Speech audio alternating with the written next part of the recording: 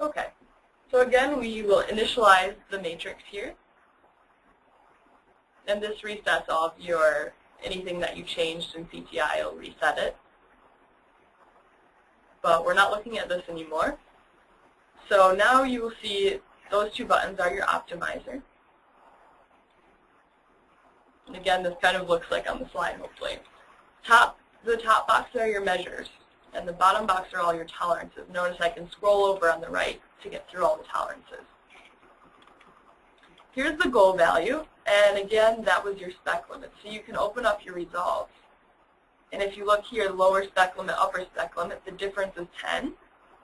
And there you can see that reflected in your goal value. And same with, this one is plus or minus 5, a total range of 10. That's where your goal values are coming from. So you can change those two if you want, or you can just accept the default and change your measurements.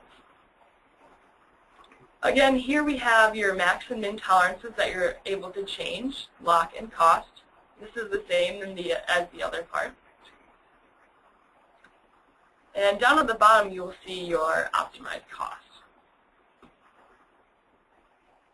So I'm just going to click Minimize Cost. So this is just the model as it is.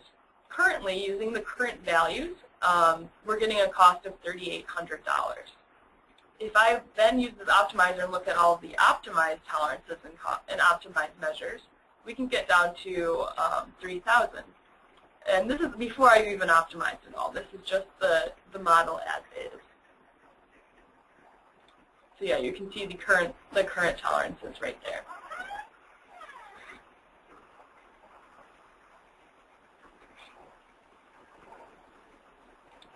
Okay.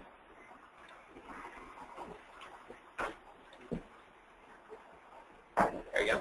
Okay, so yeah, here you can see these are each of the tolerances. So this tolerance, you can make it cost more. Maybe instead of casting, you're also going to add a machining process. So you can drop the tolerance limits and add more. And notice now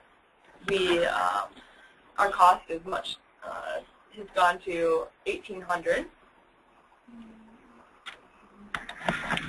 And that was the tolerance that CTI told us we should update. So you notice it made a huge change because that was a huge contributing factor.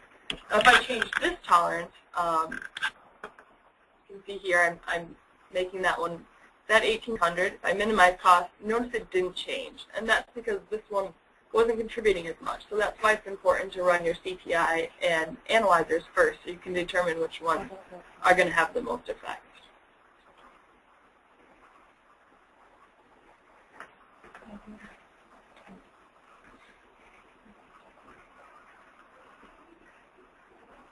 Okay, and all of these again are, you can edit and update based on what you can meet on the manufacturing floor.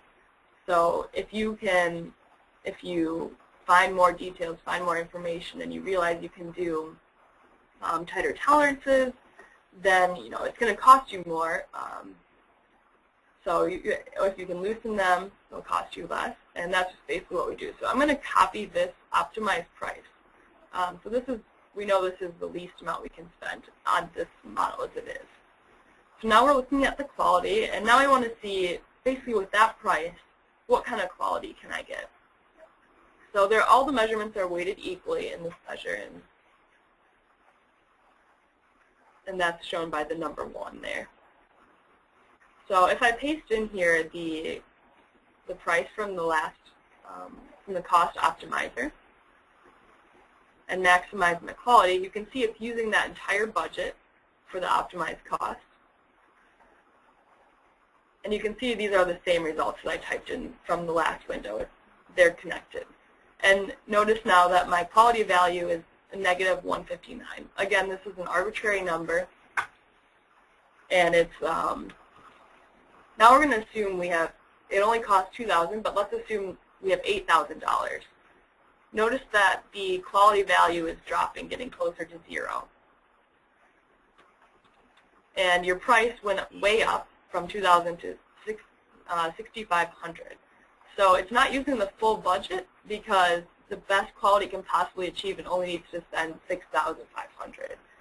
So this is kind of, you can roughly figure out how to improve each of these. And now we can go in and change all your max and min tolerances to improve the quality, because now you have this budget we know we can meet. So I can paste that over there. And when I maximized, notice it didn't change. It used the full budget and it got the same quality value because I didn't change anything else. If I go in and I can, let's see, can change each of these max and min tolerances, and now we're tightening the tolerance. So let's assume we're now going to machine this tolerance. Now you can see our quality got much greater, which makes sense. We're machining it now. But yet our cost, so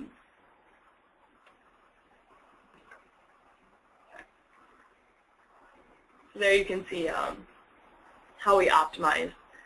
And you can change your quality. You can, now I'm assuming I only have $1,000. Notice how the quality increased a lot, meaning the quality got worse. And that's because I don't have enough money to machine things, so the quality is getting worse. Now I have unlimited money and my quality is great. So it's all just all relative. You can try out different values and get your